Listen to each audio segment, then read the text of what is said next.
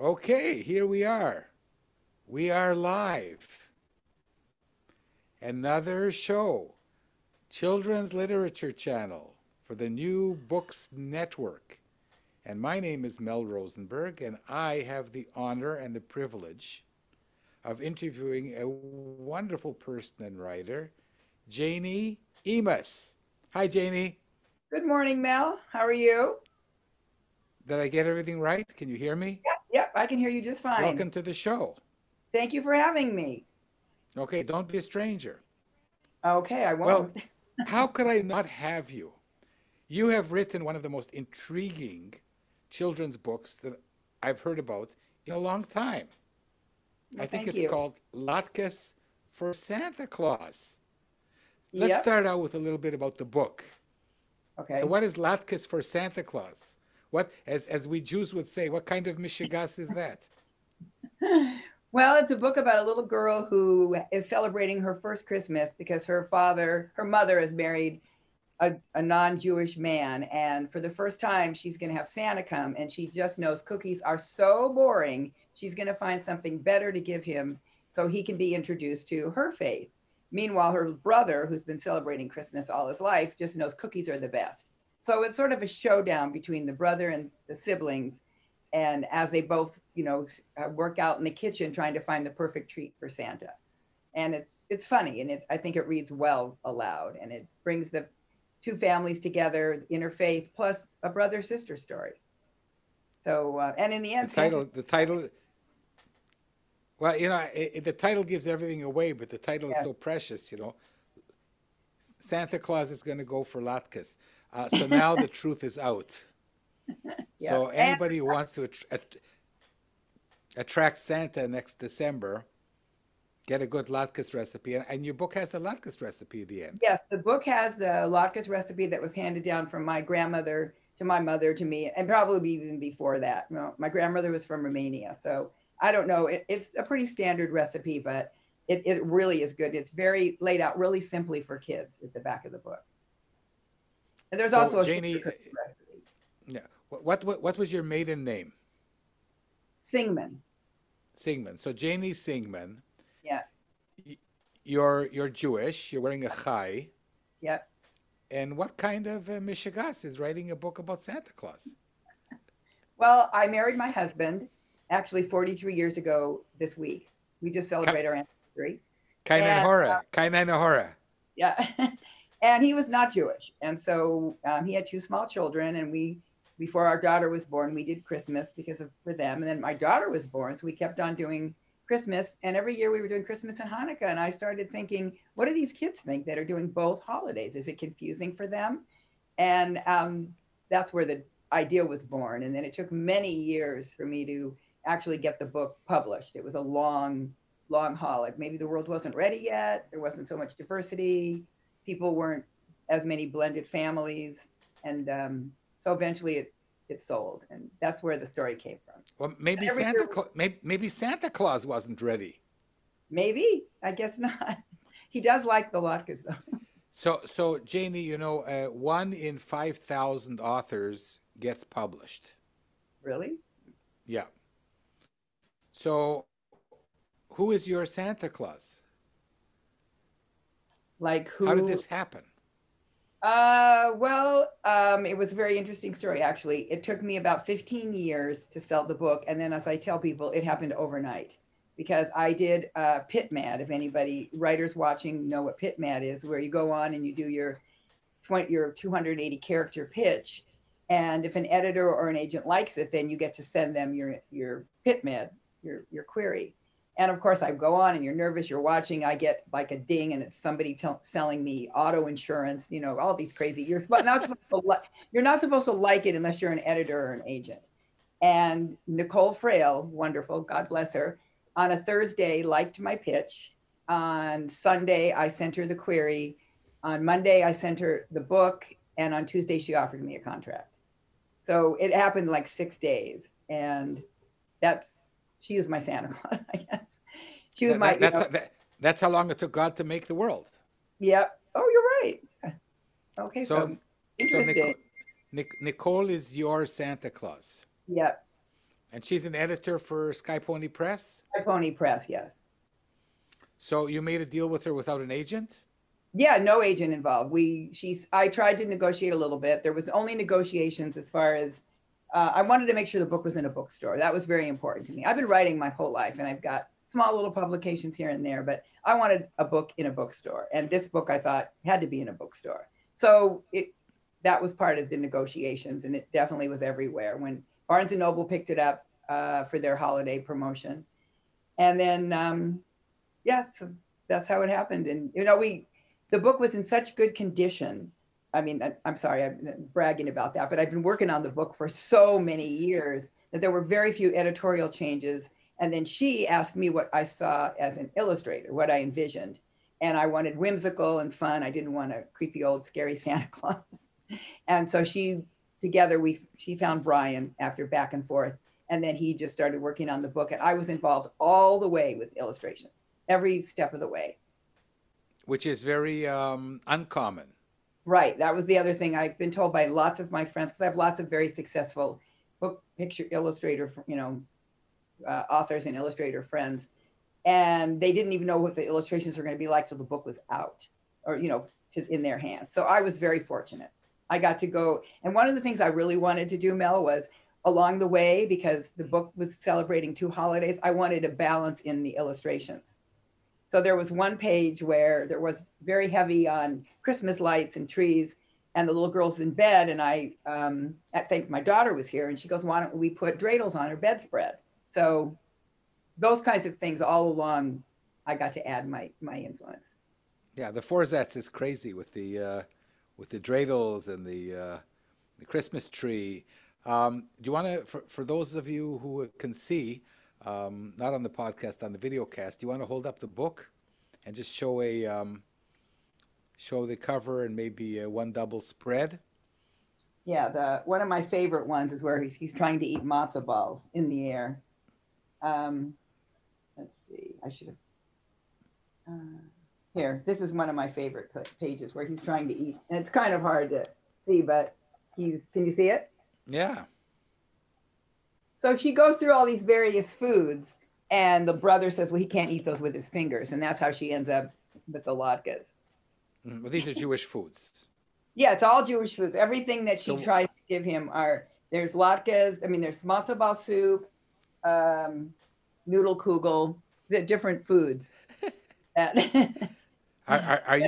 you cook all these foods?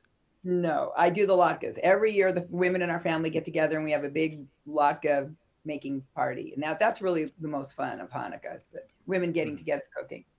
Potato and onions. Onions and flour. And potatoes. And potatoes. And a lot of love. and a few eggs.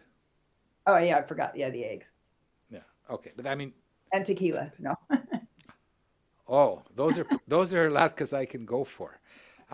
So it's incredible, and your book sold out in 2 months, and it's now in a second printing, and that is also very rare. And you have another book coming out. Can you talk about it? Yeah, it's already been announced. It's called Easter Eggs and Matzo Balls. It's the same 2 characters, only this time now it's the brother.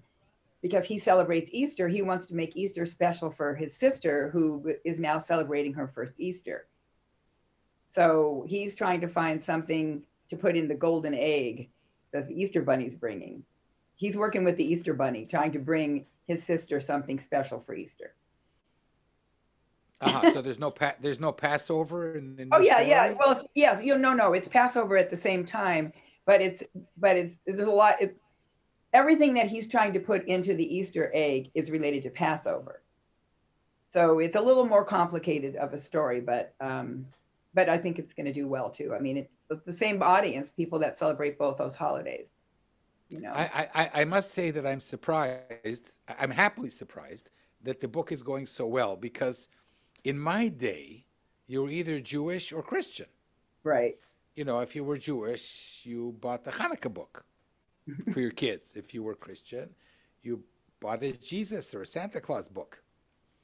And it's a good thing I'm not the purchasing agent, because I wouldn't have taken the book. I'm thinking to myself, I'm thinking to myself, the Jews are not going to buy a book about Santa Claus, and the Gentiles are not going to buy a book about Latkes. And I'm wrong. Explain. Well, no, you're right in a sense. You are. There were some people, the very orthodox on either side. I mean, I didn't have an audience there. It was like I had, I gave away a lot of books to friends. There were families who said, "Oh, my kids, we wouldn't want this book in our house," But when I went to the bookstores and I saw the book, I sold the book every time I went in there to sign copies. I mean, there were so many people. Oh my God, I met a lady in the market. I was looking at, it was Passover, not Passover, what am I saying? It was Hanukkah. And actually the first year was Hanukkah and Christmas were closer together. This last year, they were so far apart that first the book was on the one table and then it moved to the Christmas table. But I met people and they were talking about latkes and I said, and I'm very good at marketing myself. If you're with friends that are with me, realize, oh my God, I'm out there. Because someone will go, oh, I love your hair. And I go, oh, well, here's my bookmark. Why don't you buy my book? And I happen to. You know how to get to Wilshire Boulevard. Oh yeah, and by the way, I'm a writer. Exactly. So many people. I met a woman actually in Gelson's who said, oh, this is perfect. My son just married a non-Jewish girl. We celebrate both holidays.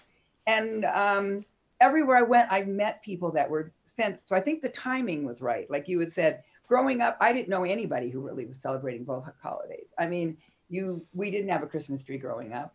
Most of my friends, except for one of my very best friends, who just trying to listen to me at the moment, everybody celebrated Hanukkah. And that's how it was. And it's just, I think the world's just changing. I think the time was right. That's what took so long to sell this book. And it took you 15 years. The idea was originated probably even longer than that. I think I had the idea about 25 years ago. I didn't start writing. Then I wrote it as a poem. It was like, I thought I was perfect. Right? I was going to be the next poet laureate. And this is the best rhyme ever. I had an agent who said, get rid of the rhyme. She goes, I go, oh, my rhyme. Anyway, so got rid of the rhyme. And it just went through various changes until finally I thought it was ready to send out. I kept sending it out and getting rejected. And then finally in 2019 is when I sold it. And it came out in 2020. So you can consider yourself extremely talented, fortunate. And can you read a few lines from the book, please? Also, let me add, it's also perseverance. There's a lot of perseverance in there and believing in yourself. I mean, we Jews, we've been wandering for 2,000 years. What's 15 years to a Jew? I know, right? Okay. Well, here's the page. This is one of my favorite pages. And she is she's going to cook. The little girl says to her brother, she's going to make matzo balls. And then she starts to think, because he tells her, well, Santa can't eat matzo balls. And she imagined balls of matzah zooming by, Santa gulping on his sled, slurp, burp, slop, spill, matzo balls on Santa's head. Anna sighed. Michael was right. Matzo ball soup would never do. And then it repeats that refrain as with each food until the very end. When okay. Do you want to spoil it all and read the end when Santa falls in love with Latkes? No, let's see. Well, let's see okay. So the beginning, she leaves him a text message or an email saying that she's going to leave him something special. So in the end, and when he wakes up, she goes, "It's Christmas," Michael shouted, startling Anna. She jumped out of bed and they scrambled into the living room. "My cookies are all gone," Michael whooped. "So are my latkes." Anna danced around. See that still everything has both holidays on the page. Michael frowned at her. "You gave him latkes? They are perfect to eat with your fingers." Anna wiggled her fingers in Michael's face. Just then the computer dinged, signaling a new email. To Anna from Santa at the North Pole. "I loved your latkes. So did Mrs. Claus. Can you please send her the recipe to add to her cookbook? I can't wait to see what special treat you leave me next year, Santa."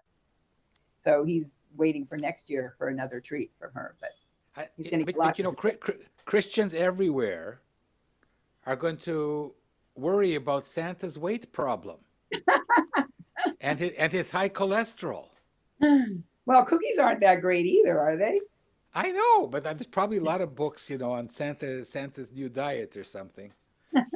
Santa, stay away from those cookies. So Janie, it's really wonderful. It is a miracle. Tell us a little bit about your writing life. I read that you started reading newspaper articles when you were 3 and No, no, reciting them. no. What I used to do at the very beginning, this is my sister. I dedicate this to her.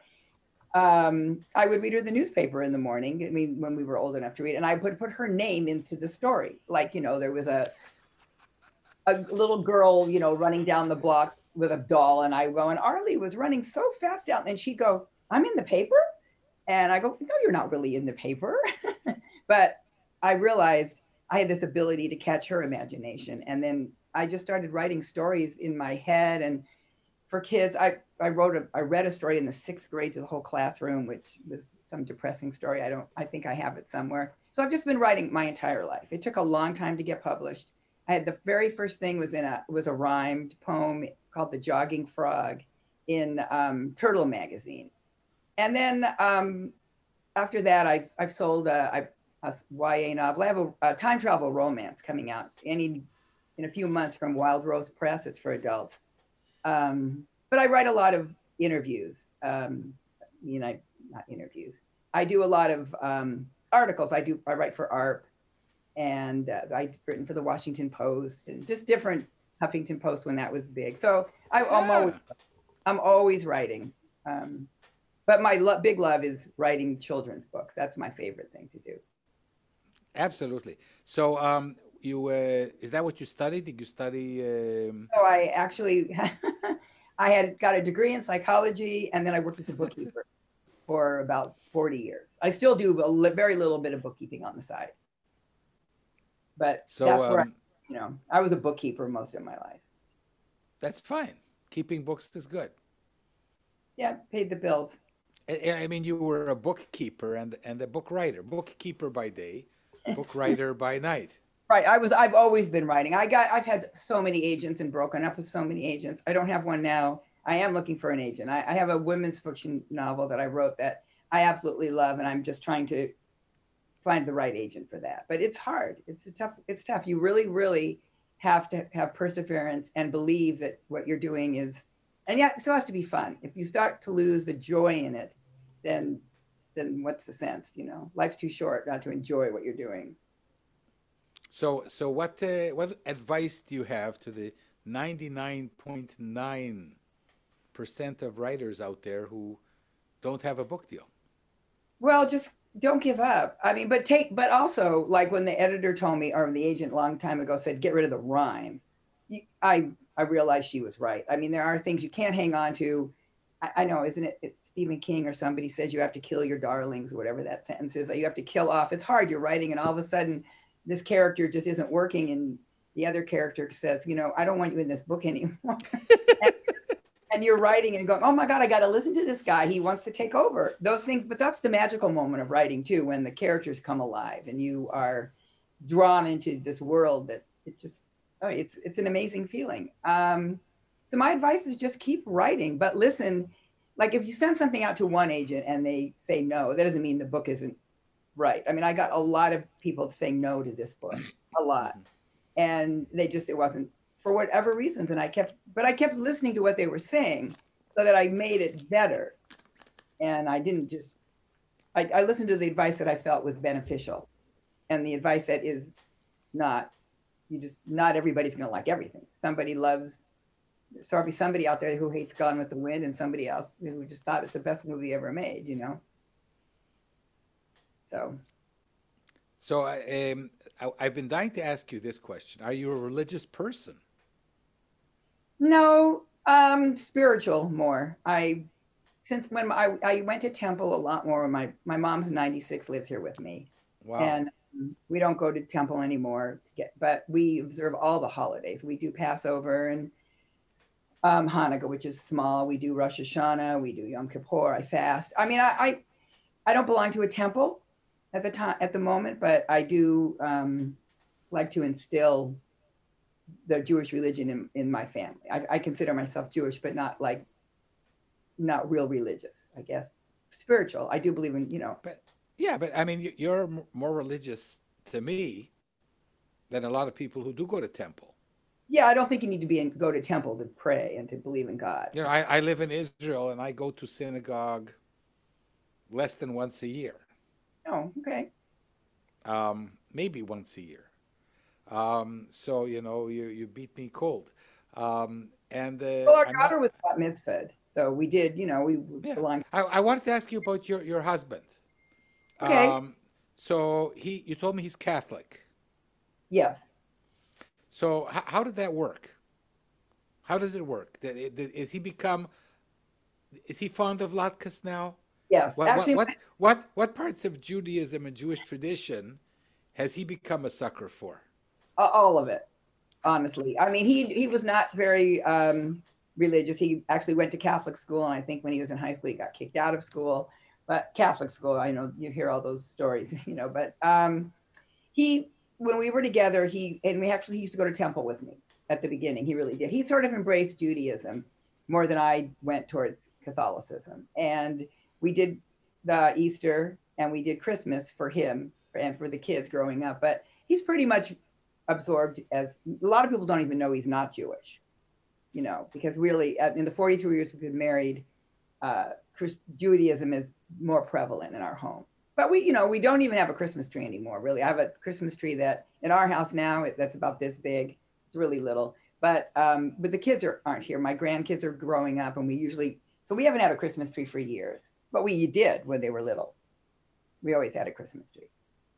Okay, so what is the legacy of your story?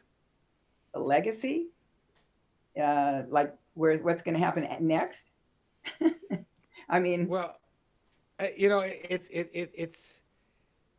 it's really outstanding to have a book that is so wacky and wonderful, where you're worried about feeding Santa Claus Jewish food. I hope for this book that it goes on. I like it to become a classic. I mean, I don't know. This is what I told my editor. I go, I'm doing everything I can to make it a classic.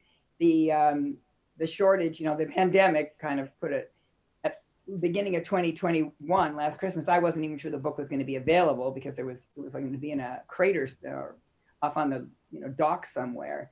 But every year I just want to keep spreading the word and getting it out there, more and more people, because I really do think this book could be around for a long, long time. I mean, I think it's a lot of people can benefit. Families can learn from it too. Yeah, exactly. So for me, like the reader response, the benefit, the take home message. Take home message is that everybody really can get along. Like we shouldn't be angry and fighting with each other because we have different religious beliefs. And centered around food is, everybody likes to eat, and kids. It's a twofold thing. It's the two holidays, but it's also a brother and sister learning to live together who are from different families, and that is happening all over the place. People, step sisters and brothers. I mean, there's blended families, even in the same religions. So it has that aspect of the brother and sister learning to love each other and help each other in the end, and also recognize each other's beliefs. Like the same thing happens in the Easter eggs and matzo balls book. The little girl, they don't really know about each other's holidays. It's just their first experience. So it's a different, not okay. So yeah. No, because some people are going to say, well, is it good that we should have this interaction? Jews could end up losing Hanukkah. The Christians could make latkes as part of their liturgy. Is it good bringing these two religions that were once the same religion 2,000 years ago and bringing them together? I think it is. I mean, when people come together, it's always better than fighting, and I'm not saying, and I know like there's still going to be a lot of people that are going to say, well, we don't want anything to do with Santa Claus in our house, so we're not going to buy this book. And that's fine, because everybody isn't like everything. But I think that making people respect each other and learn about each other is a lot better than fighting. And there are the other recipes. I mean, the other foods that are introduced in this book.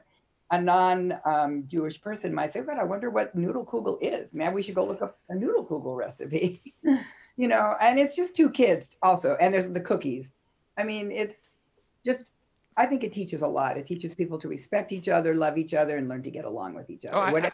Janie, I think it's great, and you know, as somebody who grew up in a religious school where we were not allowed to enjoy anything about Christmas, not to sing all the Christmas carols that were written mostly by Jews, not to know anything about Jesus, who was a Jewish rabbi. And you know, I looked at your book, and it really is wonderful. And I'm saying to myself, "Oy vey," you know, I missed all of this. I could have had a Christmas tree and Santa Claus and sung the Christmas carols.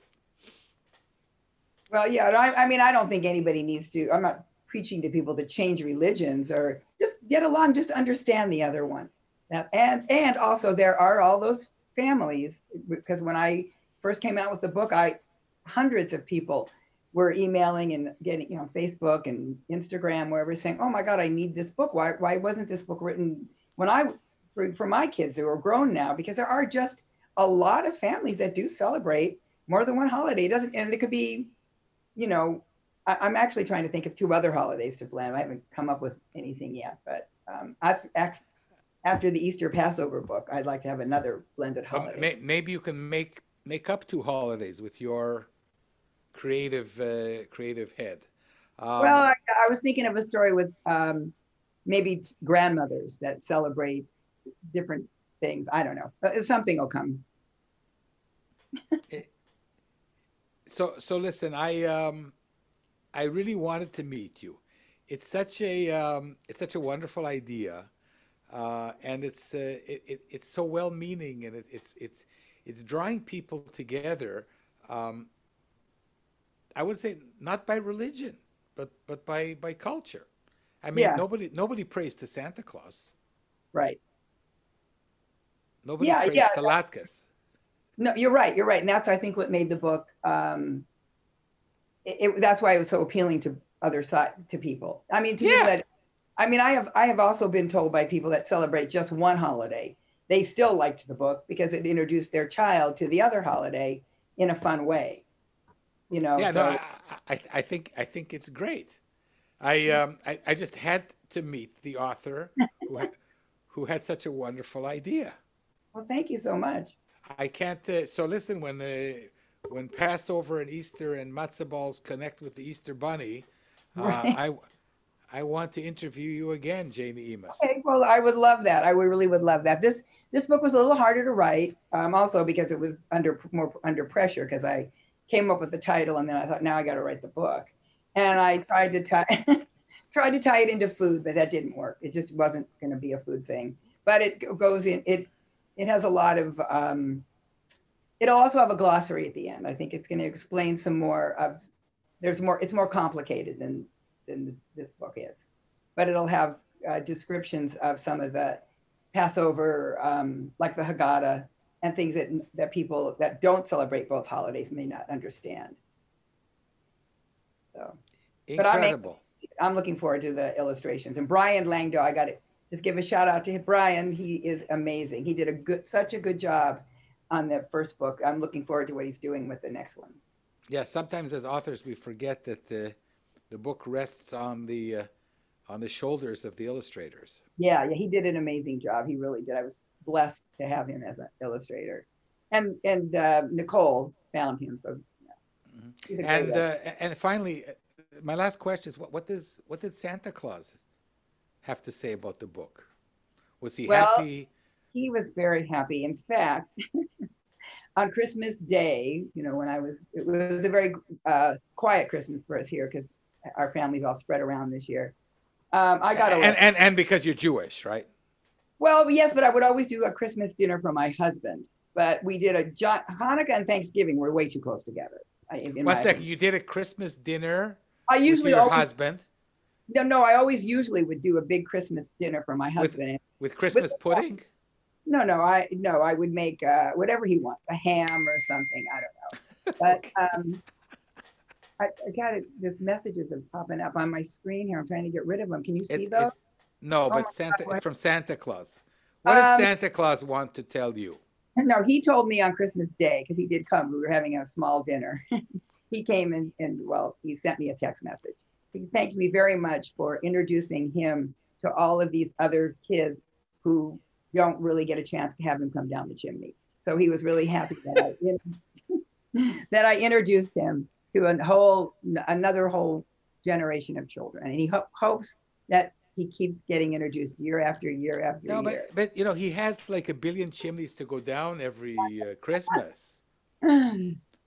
Well, What's gonna be with the Yidden? They have chimneys too. They have little children. So now you're introducing Jewish kids to Santa, but mhm. he's not gonna come visit them.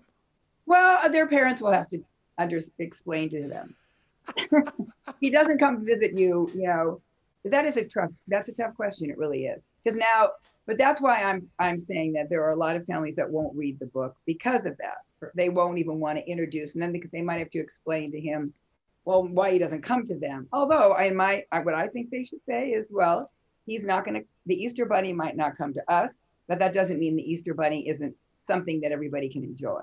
Santa may not come into our house, but we can still read about what Santa does, because what Yeah, you not read about other religions. and we have Elijah the prophet, you know, on Right, Passover. right, They don't. right. And but that doesn't mean that just because Elijah doesn't come to your house, you don't want to know who he is and learn about him. You don't want to grow up and be so in your own little cubbyhole, like, oh my God, I don't even know what this is. Like you should know about various religions, and it starts when you're younger. You introduce people, like they grow up, you don't want them to grow up and think, oh, well, I don't want to like you because you had Santa come to your house. You know, you want people to like each other. That's my biggest thing. I want everybody to get along, understand that you're a lot more alike than everybody, that you are different. I think. Listen, if Santa Claus can fall in love with Latkes, then anything can happen. We can have world peace. Janie, it was great meeting you. I This was going to is say one last thing. I yeah. was going to, if it hadn't been for the pandemic, I was going to take a bunch of latkes over to the malls where the kids line up to have Santa sign. That was my first thing for the year the book came out. I was going to just walk up and down and hand latkes out with my business card to all of the kids waiting in line to have Santa, have their picture taken. And of course, that's life. It didn't happen. But Okay, but you know, come December, you could be Santa Claus and give out latkes to the children. well, if the pandemic's over, I plan on doing a lot more Yeah, different. you can be Santa Cohen. Okay. All right, I can be. Listen, this was great. Janie Emaus, congratulations on your wonderful book, and may you have many more successes. It is an incredible story. It is a miraculous story. Those of us who are writing know how rare it is, your success, and may it lead to even greater successes in the future. And I'm Mel Rosenberg for the New Book Network, the new channel on children's literature. And this has been a wonderful interview with Janie Emaus on her Thank you. book, Latkes for Santa Claus. Thank you so much, And Mel. It was may wonderful miracles continue to happen for all of us, and world peace. Thank you. Bye-bye, everyone.